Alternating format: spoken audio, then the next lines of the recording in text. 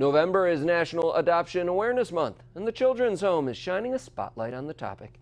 The Foster to Adopt agency has been working with Broome County DSS since 2010, and in that time has helped 178 kids find homes.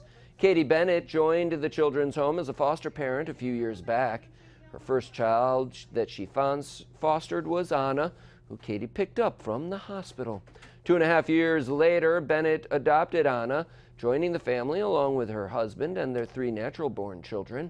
Bennett says the decision to be a foster parent is not one to be taken lightly. A lot of people want to foster and adopt, and it sounds very lovely, and it sounds very like a fairy tale, like we'll live happily ever after.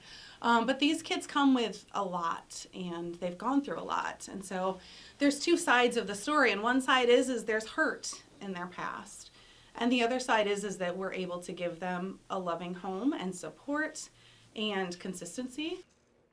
While Anna may have found her forever home, there are still many kids waiting for theirs. During this month, the Children's Home is hoping to find homes for the 21 kids currently in its adoption unit.